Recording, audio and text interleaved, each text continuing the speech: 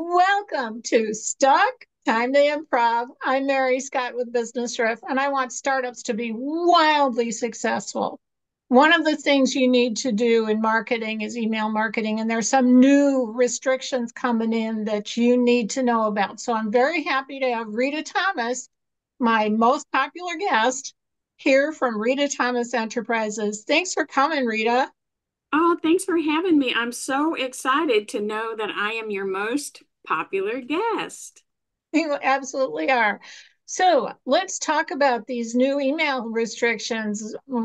What should we be watching out for here?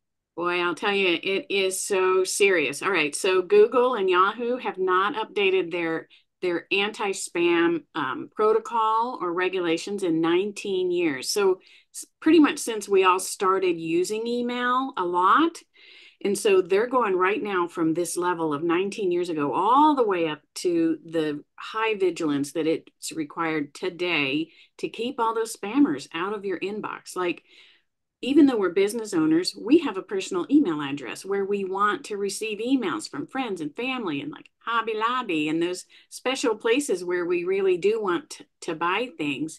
But it's just literally the wild, wild west in there right now. Spammers have gone absolutely bananas. And so Google and Yahoo are now implementing really tough restrictions on who gets into the inbox in order to keep the spammers out. However, some of us could be doing things right now that make us look like a spammer, so we will also get weeded out, and we don't want that. What are a couple of specific housekeeping type things we need to know here? Okay, first and foremost, most important, don't be sending business emails from a free email account. For example, at gmail.com, at yahoo.com, or even one that's like at verizon.net or any of the free emails. If you did not buy it and register that name of that domain, then you don't own it. So you, in the future, after February 1st, and let me tell you, it is coming, it feels like 15 minutes from now, right? January 31st is the deadline. So you really need to look into this and make sure that you're complying with all of it. First one, and really the easiest one to fix, is get your own email domain. Go to GoDaddy or Namecheap, or there are a few other places. Buy the name that you want for your company. Then you can sign up for an email address under that name. For example, mine is at ritathomasenterprises.com. So you need to own the domain, first of all.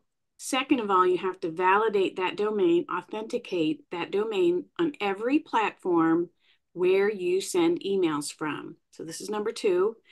And you're probably going to be sending emails from just your regular platform, which could be a Google Workspace or your domain where you got your, like GoDaddy.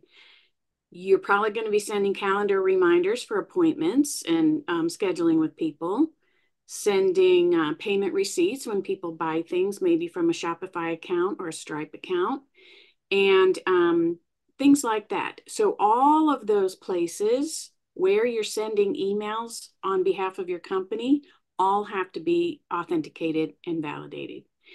So the third one is you should only be sending emails to people who are highly engaged.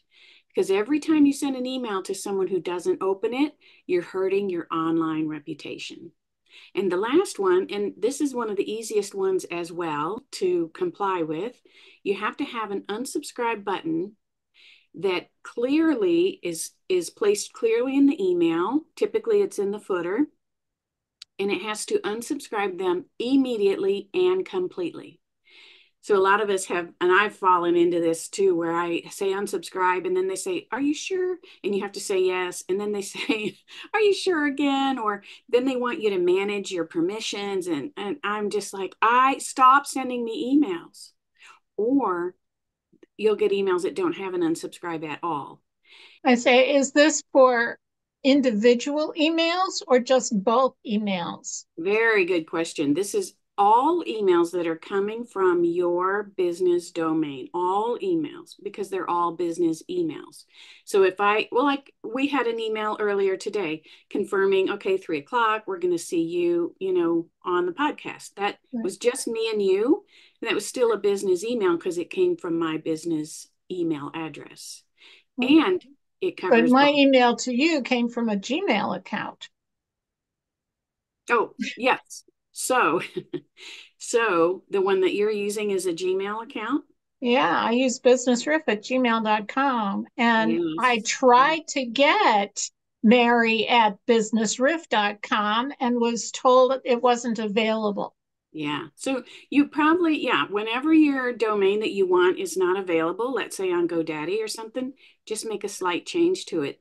Like I wanted funnelgodmother.com and somebody's already using it. So I got funnel-godmother.com.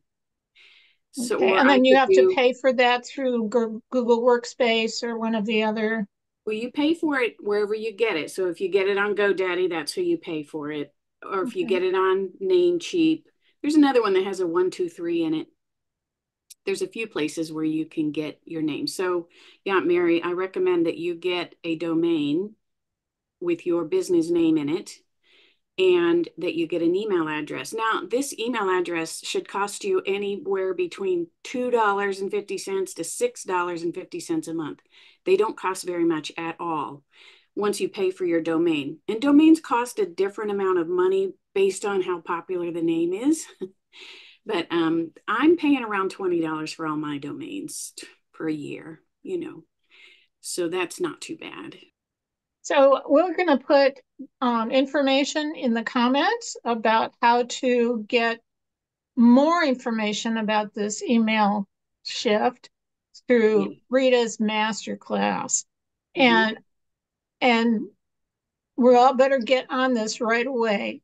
So Yeah. I'm Mary Scott with Business Riff. I want startups to be wildly successful. And one of the best things you can do is book a synergy call with me at businessriff.com and join us again next time for Stuck, Time to Improv.